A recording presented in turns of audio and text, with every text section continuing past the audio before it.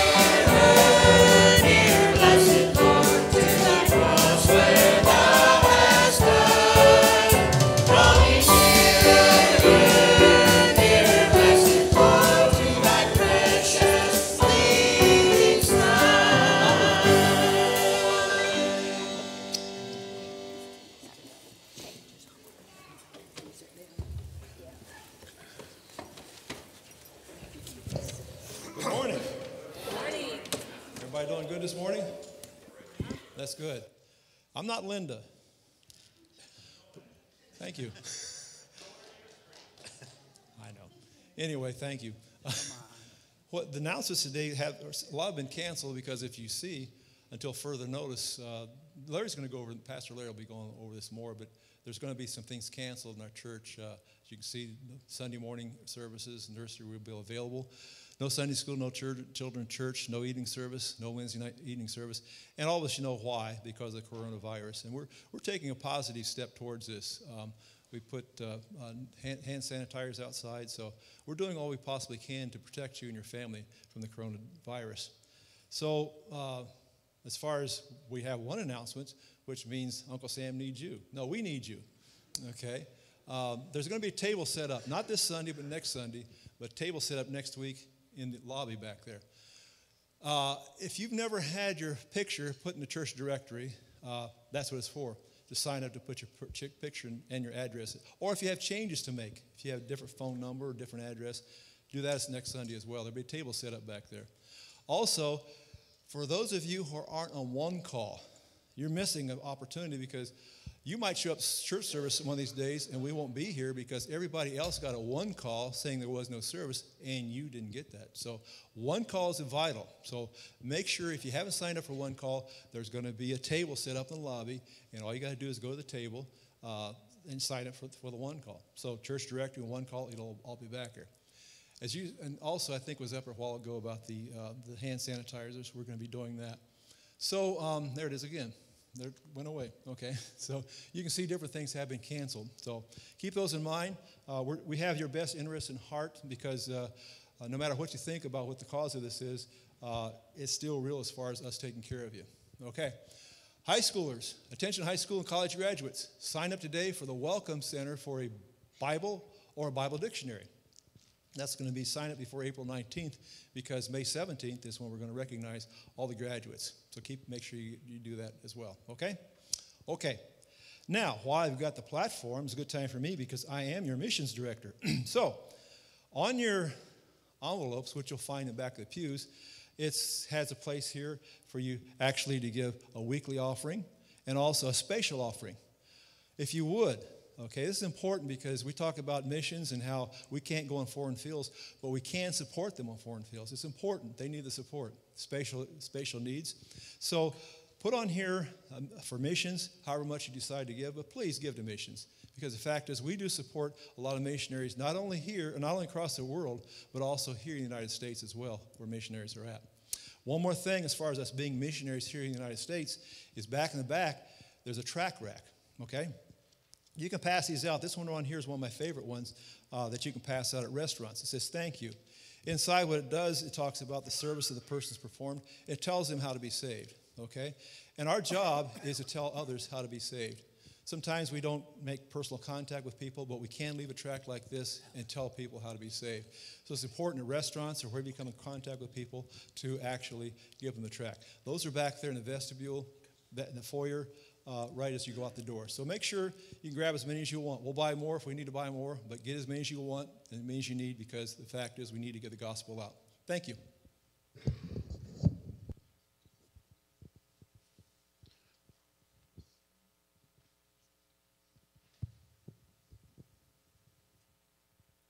Good to see you, both of you here this morning.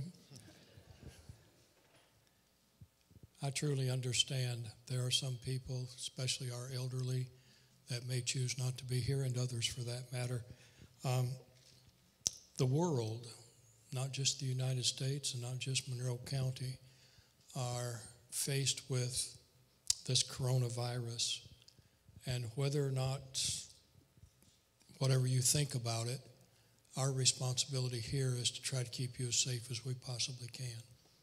So you may have noticed at each entrance to the sanctuary, there are hand sanitizers. We encourage the use of those. We discourage handshaking from here on out for a while. Verbal greetings are nice. Elbow bumps are nice. I've seen people jumping in the air and kicking feet. I don't know that I would suggest that. Certainly not for me. But however you choose to greet people, do it in a manner that would keep us all safe. And please keep in mind that until further notice, we are going to have Sunday morning church and nursery only. All other services are put on hold for a while until we see what's going on with this virus. Now, Bob talked to you about one call. You don't have to be a member here to be on one call. Excuse me. If you attend, I'm supposed to do this, aren't I? If you attend here at Lakeside at all, we may need to get a message to you rather quickly, and that's what one call is. We make one call, and it goes out to everybody that's on that list. Beginning next Sunday, there'll be a table set up for that and for pictures to be taken so that you can get on the directory. Again, you don't have to be a member. One call is extremely important to me. Now, hopefully we're past the stage where weather would probably prohibit us from meeting. But with this virus, there may be messages that I need to get out to you quickly, and one call is the best way for us to do that. So please, I beg you, please take a moment, either on the way in next Sunday or and you can do it this Sunday. There's sign-up sheets at the Welcome Center. But next Sunday, we're going to have a special table for that purpose. Please keep in mind that in order for us to be good neighbors to one another, as I said earlier, we're going to refrain from shaking hands, hugging necks for the next little bit. I would encourage everybody to use a hand sanitizer before you enter the sanctuary, and that will ensure as much as possible that we are taking care of you folks. Anything else that we need to do to make you more comfortable, we're attempting to do. Now, for those of you that have children in Awana, Andrea Thomas has graciously committed to coming here to church herself, and she's going to do a live presentation at 7 o'clock on Wednesdays that you can view on our YouTube. So all you have to do is go to Lakeside MBC, Missionary Baptist Church, on, what's that called, YouTube. And you'll be able to link in with that live presentation. So if you have kids, that will eliminate the need for the kids to come together, and at the same time, it will give them something to do over this. What are you all off? 3 weeks, 4 weeks? 3 weeks? Okay. That's a long time to be off, isn't it? And I'm sure your hearts are broken, and I'm sure you'll be diligently doing your studies while you're off. But let's do this as a church. Let's be safe. Let's be conscientious of one another. And let's try our very best to help other people in a time like this, can really show them the love of Christ. So I thank you for listening to that. I know it's been kind of lengthy, but if you'll all just help us work together, we'll get through this at some point, and we can get back to having the services that we typically have. Thank you.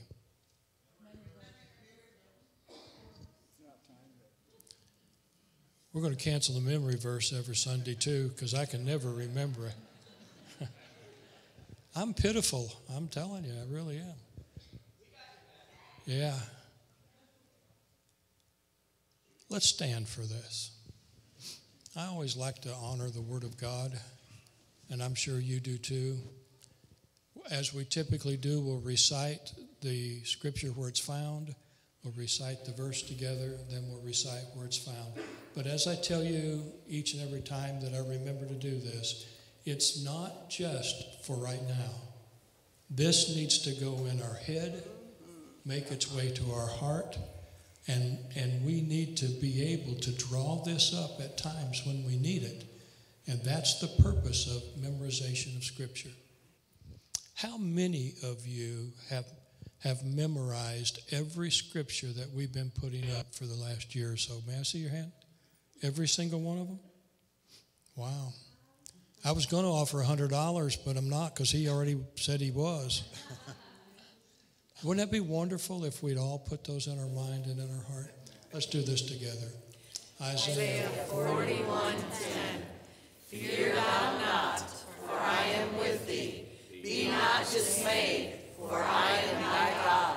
I will strengthen thee. Yea, I will help thee. Yea, I will uphold thee with the right hand of my righteousness. Isaiah 41:10. Amen. Thank you. Let's remain standing, if you will. We're going to sing this morning, "Oh, Come to the Altar."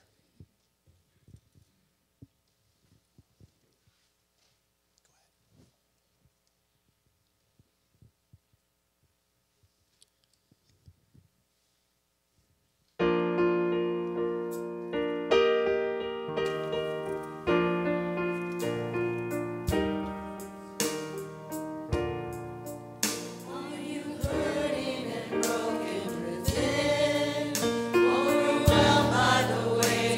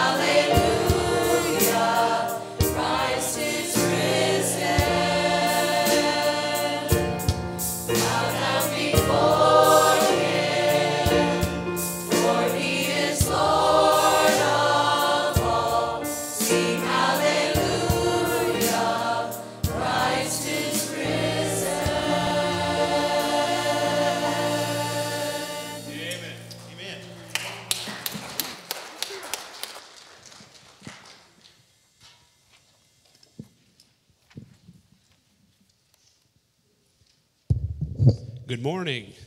It's good to see you all in the Lord's house today.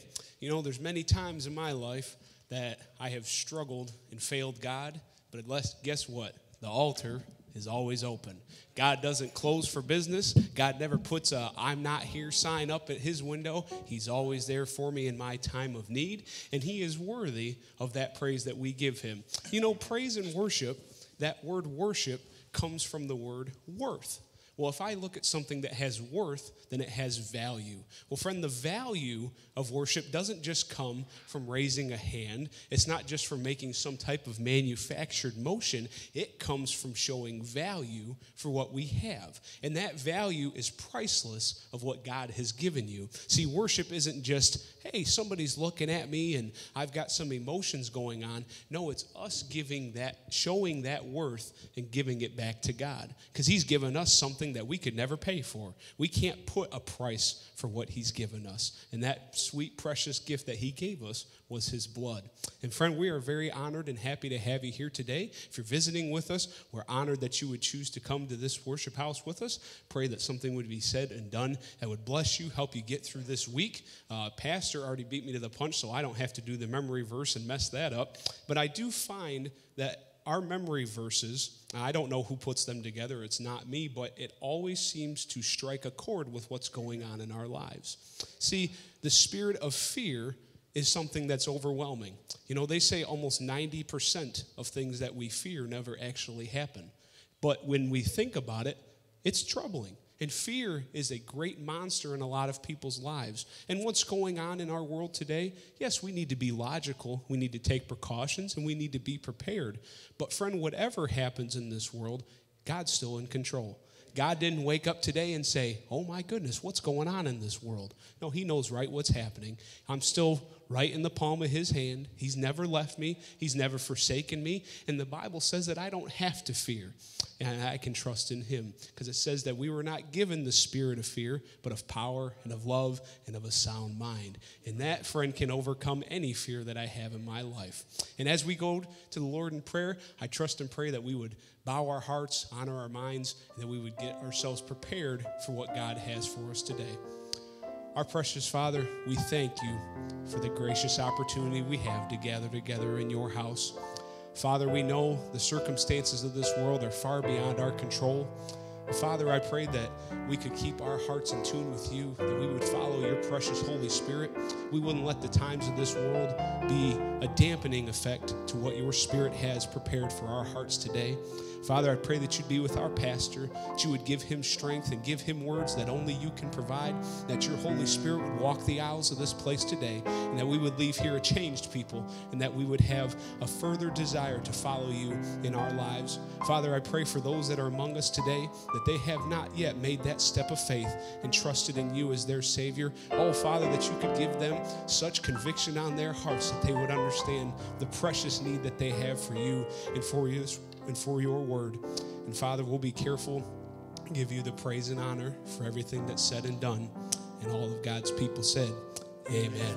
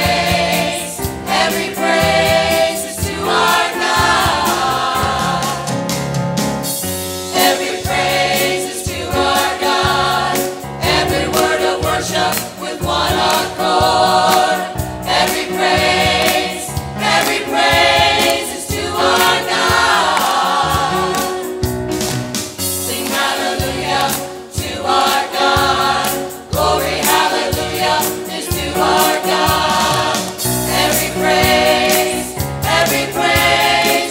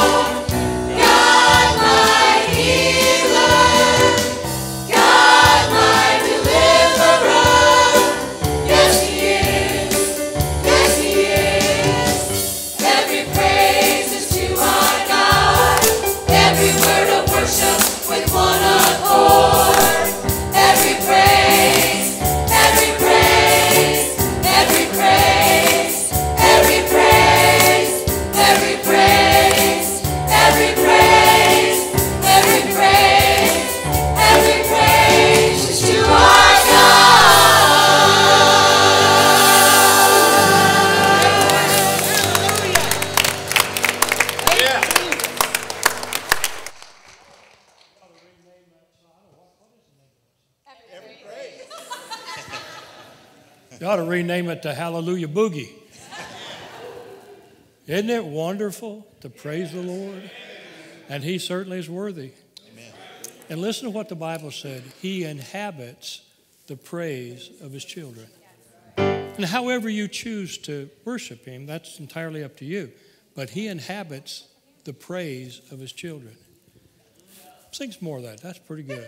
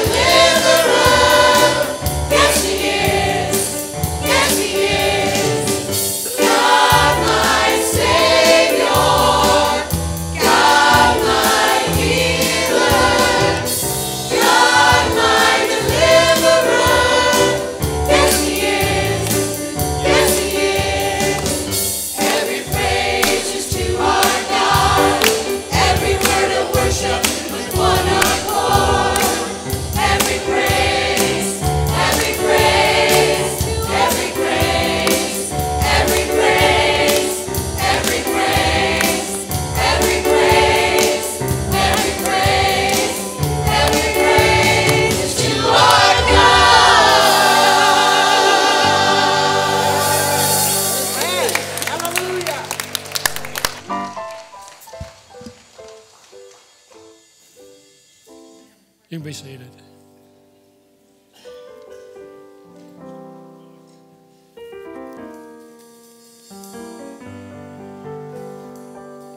It never ceases to amaze me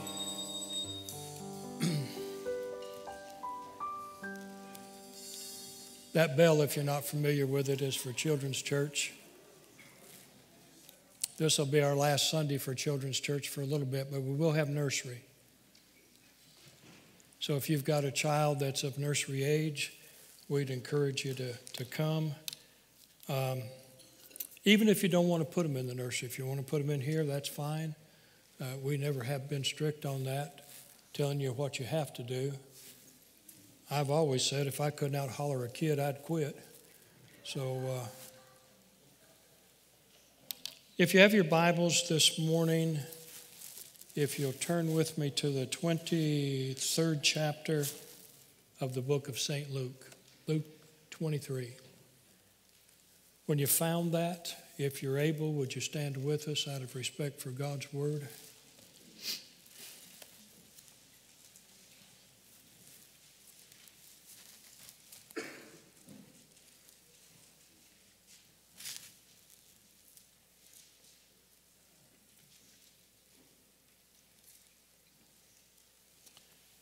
What I'm about to read in our hearing, Jesus is on the cross. And there are two men on either side of him. And the scripture that I'm about to read is a conversation between these two men and Jesus. So if you'll start with me in Luke chapter 23 and in verse 37.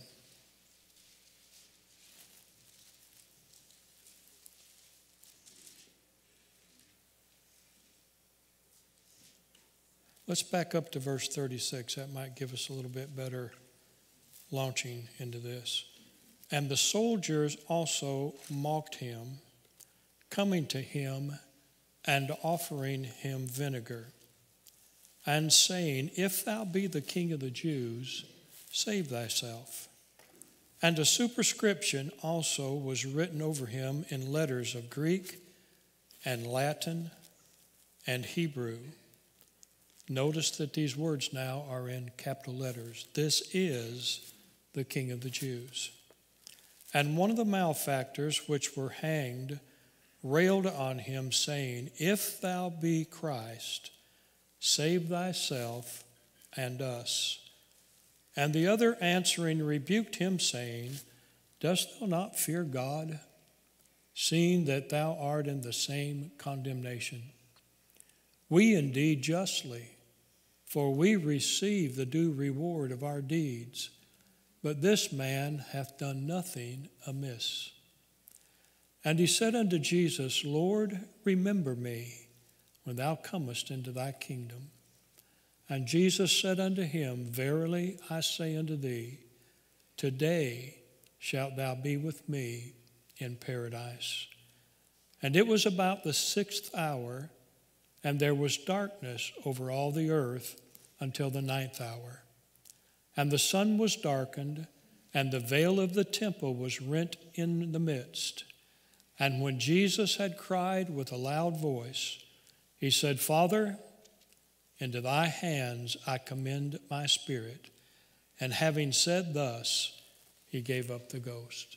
Thank you. You may be seated.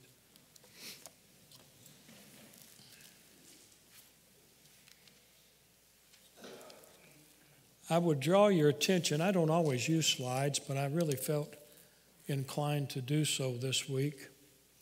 And I want you to think about these three statements that are up there. 3 men, 3 crosses, and 3 relationships to sin. 3 men, 3 crosses, and 3 relationships to sin. Now, the first one that I'd like to bring to our attention is the man on the middle cross. Obviously, that's Jesus. And the scripture, and Jason has been so gracious to help me on many occasions, and these slides he's put together for us. And I'd like for you to just take a moment and read all of those words that are at the bottom there. Because when Jesus died for sin, he died for every sin. And if you'll stop up for a moment, and this is not an exhaustive list. There are things that are not listed there. But I want you to stop for just a moment. Take maybe 30 seconds without me saying anything and read that list.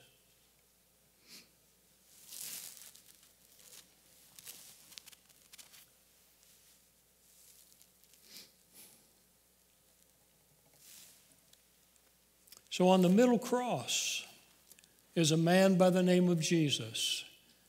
He has walked the shores of Galilee. He has healed the sick. He has caused the blind to see. He has stopped deaf ears. He has unstopped deaf ears. He has caused the lame to walk again. He's caused those that couldn't speak to be able to do so. And on a few occasions, he's even raised the dead. And yet, He's hung on a cross. But I want you to stop and think about this man. This was his purpose in coming to this world. They didn't catch Jesus off guard and crucify him. They didn't cause the Son of God to be tricked into doing something that they could crucify him for. He was destined for this cross from the very foundation of the world. And so if you'll stop and think for just a few minutes, the purpose of him coming, he said, I am come to seek and to save that which was lost. And folks, every single one of us fell into that category. Every single one of us is lost at some point in time. And some point in time, the Holy Spirit, who is also God, he's just as much God as God the Father is. He's just as much God as God the Son is. He is God, but he has a little bit different role to play. And his role, it primarily is to convict. The word convict means to convince. So at some point in time in every person's life, the Holy Spirit chooses to convince us of our need of salvation. Every single one of us is in need of being saved. We are all destined from the very beginning of our life. At some point in time, we are going to realize that we are sinners and that nothing we can do will ever cause us to gain heaven. What we need to understand is that God Almighty had prepared a way from the very foundation of the world. Before time as we know it, in the mind of Almighty God, God said, I'm going to create man, I'm going to give him a helpmeet, and I'm going to allow them to have offspring. And I'm going to replenish this earth. And in those people that are a part of the human race, I'm going to give Adam and Eve, their forefathers, perfection. I'm going to place them in a place called the Garden of Eden.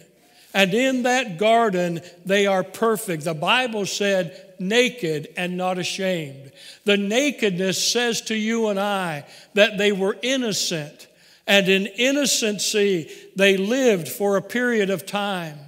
But then Satan came along and tempted Eve, and she gave to her husband, and sin entered the human race.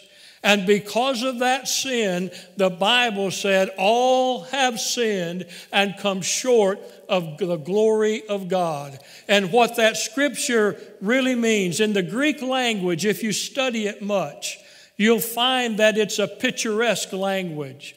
It has a great deal to do with trying to paint pictures. A person paid me a compliment years and years ago, and that person said, in your preaching, it's as if you draw us a picture and allow us to see what's the words that are coming out of your mouth. And that's what I'd like to do this morning. If you would understand for just a moment a target, a bullseye. And if you have a bow and arrow and you pull the arrow back on the bow, the attempt is to get to the center of the target, the bullseye. But the scripture that I just quoted to us said, all have sinned and come short of the glory of God. In other words, when we shoot our lives toward God, our arrow falls short. There's no way we come up to the standard of God. And the only way we can come up to that standard is to come into somebody who is that standard, and that somebody is Jesus. And so when we believe and trust in Him, we come into the righteousness of Almighty God. We come into the right standing before the Lord. I've said this on many occasions, and it's true. When Calvary took place, Jesus said, the purpose for me coming into this world, because man was consigned to death. But the purpose of me coming as a man was to take those people's place, all of us, to take our place on the cross. And so when Jesus was going to the cross, here's what he promised us. He said, on the cross, I'll make an exchange with you. I will give you my righteousness, and in turn, I will take your sin. Now, does anybody think we got the raw end of that deal? We got the best end of that deal, did we not? His righteousness, the Bible teaches us, was imputed to us. That's an accounting term. When you impute to someone's account, you're charging it to that account. His righteousness in all of my sin and all of your sin was his righteousness took the place of our sin, imputed to our account. Count it to their side of the ledger and give me their sin. In just a little bit, you're going to hear about the darkness that fell while Jesus was on the cross. And I'm going to tell you how I think it pertains to this sin that I'm talking about. But here is the Son of the living God, dying for sin. I want you to log that in your mind. He's dying for sin. He's dying for my sin. He died for your sin. He died for the sin of the entire world. The Bible said, for God so loved the world that he gave. True love is giving, folks. True love is not just words that escape our lips, but true love is giving of our lives. And that's exactly what Jesus did. So this man that's on the center cross, he's got a mission.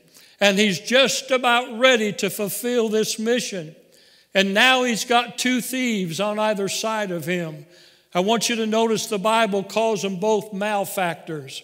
The reason I think the Bible puts them in the same category is that all of us are in the same category. We're all sinners in the sight of God. Now that doesn't sound right to a lot of people, and that doesn't sound nice to a lot of people, but I'm here to tell you today, all have sinned and come short of the glory of God. And because of that, we're consigned to death. All of us are going to meet death one day physically, but we don't have to meet it spiritually if we place our faith and our trust in the Son of God. So there he is, dying for sin. But then there's a man who's dying to sin. And there's another man that's dying in sin. I want to start with this man first. This man is hanging, I believe, to the left of Jesus. And the man that's dying to sin is to the right of Jesus. Now, I base that on several scriptures that talk about Jesus at the right hand of the Father. That was a place of power. That was a place of authority. So in my surmising, I believe the man who's dying in sin is on the left of Jesus. And if you could just imagine for a minute, this man is facing the same death as these two men here. But this man looks to Jesus and he says, if you're really who you say you are, get yourself down from here and get us down with you. Had Jesus listened to him and had Jesus done what he requested, 3 people would have been saved from physical death that day, only to die again somewhere down the road. Right?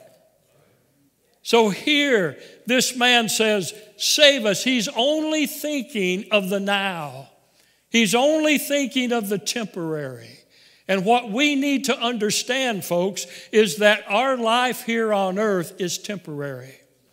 As old as you might get, you probably none of us, or very, very, very few of us, would ever reach 100 years old. In the scope of eternity, it's less than a snap of the finger. In the scope of eternity, it's really nothing. But think about this man. This man is looking at the Son of the living God and evidently doesn't realize in whom presence he's in. And he says, get us down from here. Get us off of this cross. Because you see, I want to live in the physical. But I just said to us, our physical won't last a long time. Our physical won't last a long time. But there's two of you in every seat. There's what you can see, and there's a person you can't see. And the person you can't see is going to live somewhere forever and ever and ever. And you get to make the choice. The plan of salvation is already laid out for you. God sent his only Son that he might die in our place, that he might take our sins upon him, that he might give us his righteousness. When you and I that are saved by the grace of God, when we stand before Almighty God, we don't stand in our own good works. We don't stand in our own righteousness. We don't stand in our own ability to say, I'm going to make it to heaven. We stand in the righteousness of Almighty God. Yet this man says, save us three. Get us down from here. Now let me back up one slide.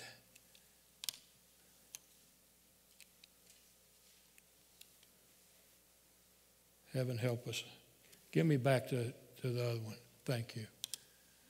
Dying to sin was this man. This man looks at Jesus, and he's just heard what the other man said. And as he listens to what this other man says, he rebukes him, and he says to him, don't you realize that we're in the same condemnation? Don't you realize that what we receive justly? We've sinned. We've committed error in the eyes of the authorities of the land. But this man's done nothing wrong. I believe what he was really saying was, this man is the Son of God. This man is perfect. This man, one scripture tells us, he who knew no sin became sin for us. That really means this. Jesus, the reason that you and I can trust in him to take us to heaven is that he never sinned a moment while here on earth. Not one moment. People say, well, now wait a minute. What about the cross? What about the wilderness? Did he have the capability of sinning? Not according to what I understand in the scripture. Because you see, if you define sin, it's the complete opposite of what Jesus was. Complete opposite. So this man says to him, Lord, when you enter into your kingdom, would you remember me? And Jesus turns to him and says, this day, listen to me if you've never been saved. It's not a progressive process. It's an instantaneous something that happens in the life of a person when they become a believer and believe against all odds. The Bible said we are saved that very moment. Amen. Remember me when you come into your kingdom. And Jesus says, today, thou shalt be with me in paradise. Now, I've done a lot of studying on paradise, and there's a lot of different beliefs about where paradise was. The best I can come up with, it may have just been another name for heaven.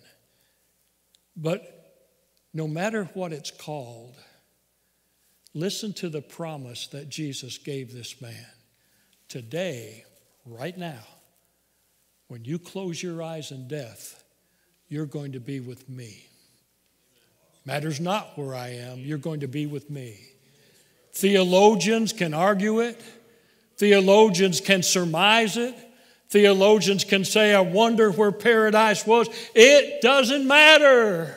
If you're going to be with Jesus, it's okay. Isn't it? It's all right. Wherever he is. I've had people argue me, if heaven is up, where was it for China? Because they're on the opposite end of the earth. How could it be up for them? That doesn't make any sense to me, but I've had that argued to me by several different people. Let me tell you something. I don't know exactly where heaven is. Neither do you. But I know one thing, God's there. And Jesus is there, and he's on the right hand of the Father, and he's there for your sake. If you've never been saved, he is there. If you will plead your case, he will plead it to the Father, and you can be saved by the marvelous grace of God. I don't suspect any of us in here are big shots. I'm certainly not. But I still get to go to heaven because I placed my faith and my trust in the biggest shot that ever walked the face of the earth. Amen. And that's Jesus. They rejected him. They laughed at him. They scorned him. They mocked him. They criticized him. They were cruel to him. They plucked his beard. They hit him. They put a cat of 9 tails on him. They did everything they could. They put him on a cross. And on that cross, he looks out over the people and he says to his Father, Father, forgive them. They don't know what they're doing. They don't recognize that this was your plan from the inception of the world. And so, here's this man. And this man says, remember me. So he's dying. That man died in his sin. And he's just as sure in hell today as I'm standing before you. But this man died to his sin by believing and trusting in the precious name of Jesus. Do I understand all of this? I'm a far shot from understanding this. But there's parts of it that I understand.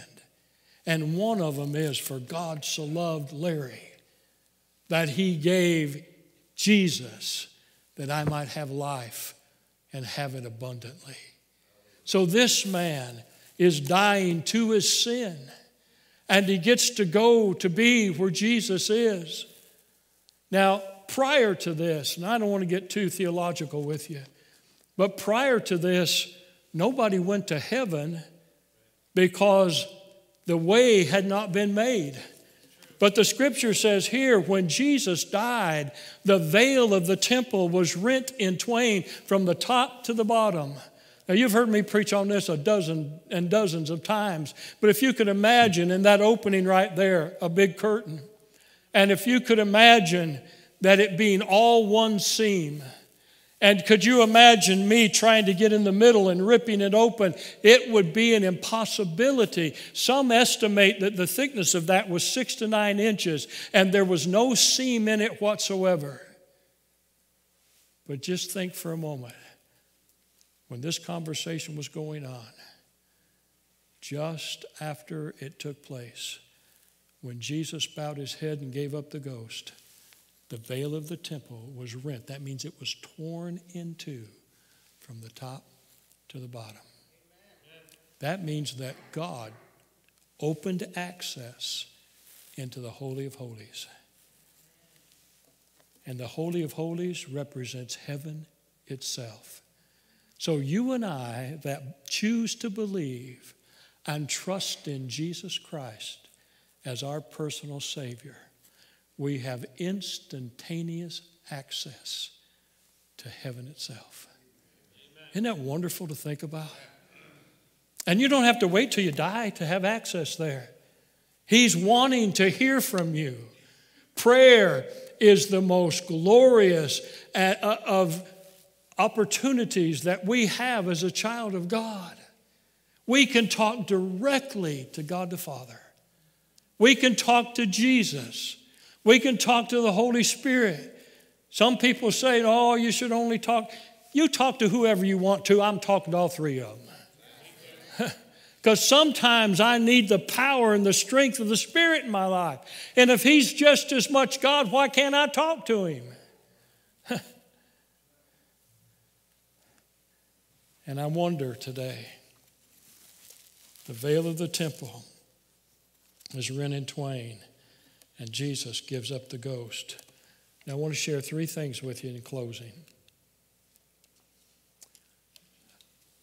I want you to look at this depiction here.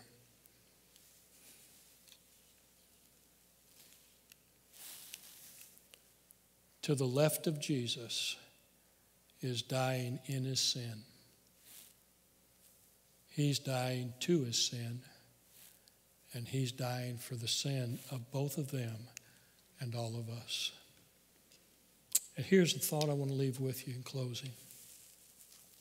3 crosses. This man is on the cross of rebellion. I'm not going to accept. I'm not going to believe. And I'm going to say something that may shock you. But you have every right to die and not go to heaven. I've never read anywhere where Jesus would run you down to save you. I had a person tell me he did one time. I don't believe a word of it. Listen to me. You have every right. Every one of us is in this state of rebellion at one time or another. And you have every right to stay there if you choose to. That's up to you. But if you look at this man wasn't in rebellion. This man was in repentance. This man turned from his sin. That's what repent means. It means to recognize that there's something better. Now, this conversation that I'm having with you right now would be different if you were lying on a bed and had gotten a prognosis from a doctor that you'll never see the light of day again. By tomorrow morning, you will have entered eternity. It would have much more impact on you, because sometimes when we sit in a venue like this, when we think about what I'm saying to you, we always think about it being the other person. Or even if we think about it being us, we think about it somewhere down the road. Let me just use this virus thing for an illustration. One moment, nothing. The next moment, chaos. The next moment, people are dying. And folks, if I understand the scripture correctly, every single one of us is headed for death. Amen. We're going to die. But it is yet to be determined if we're going to die in our sin or we're going to die to our sin. The choice is really yours, because the man in the middle, if this was rebellion and this man died in repentance, then this man died in redemption. He has redeemed every single one of us. And all that remains are for you to claim that redemption. That's all that remains, to have the peace and the comfort in your heart of knowing. I just had a test here a while back where they inserted something down my throat to look at the backside of my heart to determine if there was something there that caused the stroke that I had. And they positioned me on this table. They turned me a little like this, and I could see a man a doctor standing over there with an instrument with a hose on it about that long. And I knew that hose was going down my throat. And was I scared? No. Because I had prayed before I had ever gone there, and while I was there, and before they put me to sleep, I just said, God, I'm in your hands. And if I know anything about you, Lord, you said to be absent from the body is to be present with the Lord. And folks, I don't want to get morbid here with you, but based on my health issues, it won't be a long time till I'm laying here. And when I lay here, I want you to know something. That's just what I'm leaving behind. Amen. The real Larry will have escaped this and gone to the very presence of God Almighty when Jesus comes to get me. And I don't know about you. I don't want to die. I love my family. I love you. I want to stay around as long as I can. But I am not afraid to die. Amen. I dread death. It's got a sting to it, according to the Scripture. But oh, precious friend, when you see me lie here, you can say but one thing: I trust and pray he went to where he's preached about all these years. I'm going home, folks, and probably sooner than later. And I'm not trying to say that to make you feel bad. Every time I say that, Terry tells me, don't talk like that in church, because everybody comes to him and all the other deacons. Is Pastor dying? Is he? Yeah, I am. So are you. You're dying too. And you may beat me. You may have the healthiest heartbeat that's here this morning, but you may beat me to eternity. So which cross are you going to be on today? The center cross says life. Life here and life everlasting. This cross says, I'm only thinking about now.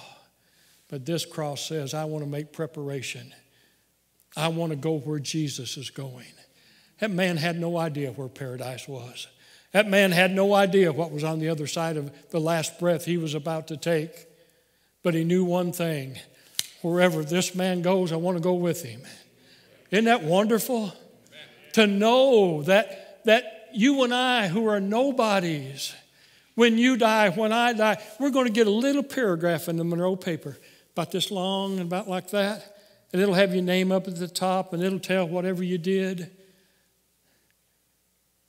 And if you want more than that, you got to pay for it. Isn't that something? You got to pay for it.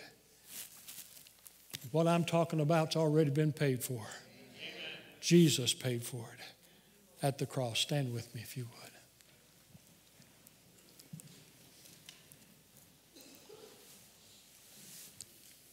With your heads bowed, please. Before you bow your heads, in a few weeks, our security folks are going to talk to you. And they've asked me to convey to you that this is section 1, 2, 3, and 4. Okay? So if I start using that terminology, you know what I'm talking about. So now if you'd bow your heads with me for just a few minutes. I'll start in section number 1. What cross were you on?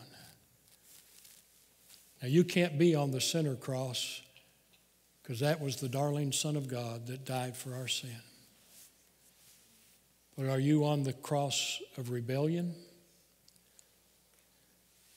Or are you on the cross that cries out to Jesus, have mercy upon me when you enter your kingdom? In this first section to my far right, if there's a need in your life today, no matter what it is, would you look my direction and say, Pastor, pray for me. Pray for me. God bless you. Section number 2, to my immediate right. Same question. There's a need in my life. The greatest need you'll ever have is a need to come to Jesus. And you would say, by simply just looking at me and closing your eyes, putting your head right back down, you'd say, there's a need in my life. Please pray for me. God bless. And to my immediate left, same question, section number 3. You'd look this direction and you'd say, there's a need in my life today. Pray for me. God bless you. And this far section, section 4, way over by the piano side, same question. There's a need in my life. And I want to trust Jesus to meet that need. Thank you. You can lift your heads. We're going to sing a verse of invitation. I'd love to invite you. If you're living close to the cross and you'd be willing to pray with somebody if they come, would you come now and just stand here and let them know that this is not an empty place to come, that you're able, somebody loves you, somebody cares for you, and somebody's willing to pray with you when you come. As we sing, as God's people pray, what's the message that God sent to your heart today? Will you come?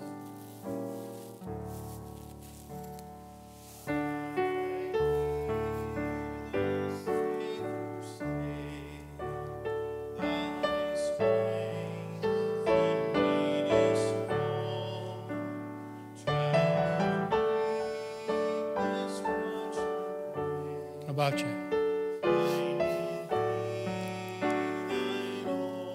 Let me ask you a question. This virus thing is changing moment by moment by moment. I don't want to use it to scare you. That's not my intent. But life is fleeting past us, moment by moment by moment. And one of these days, you're going to draw your last breath. And will you stand before the Lord and say, but Lord, I heard Pastor Larry Sunday after Sunday after Sunday, and I knew that you were drawing on my heart. And I'm not real sure why. I had the best intentions in the world, Lord, of coming and being saved. And surely with those good intentions, you'll let me enter into your precious place called heaven. Without the blood of Jesus applied through your faith, you'll hear these words, depart from me, ye that work iniquity. I never knew you. I never knew you. It's time for Jesus to know us. It's time to submit our life to Him and to trust Him with everything that we have. Surely in the midst of what's going on in the world, we could quote the scripture, we know not what a day may bring forth, but thank God we know who holds tomorrow, don't we? One more verse, Brother Marty. I give you that verse, hoping and praying that you'll submit your life to Christ today. What cross are you going to be on when the Lord calls? Last verse, if no one comes. What cross are you going to be on? Cross of unbelief, cross of belief. Choice resides with you.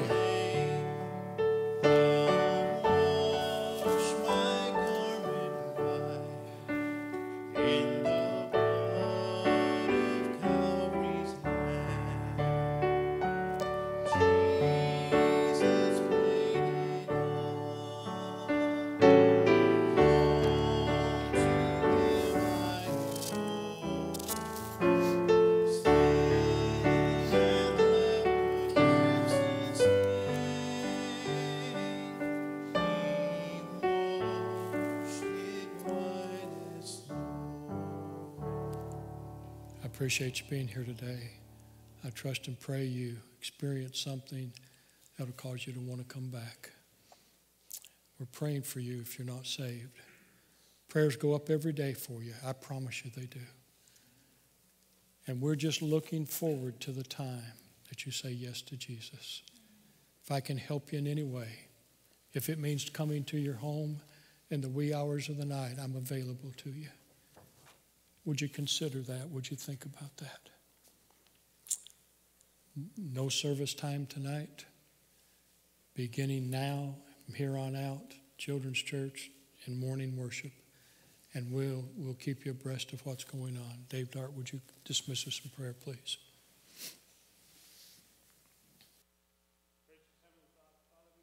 Thank you very much for this time to discover this word. We think about what you must feel for those that have not made the choice to decide to follow you. Lord, we pray for them right now, Lord, that it would be a means to coming to you, that they'll understand their need, that they'll be drawn to you. Lord, I ask that you bless us as we depart from here today for a safe travel home, as we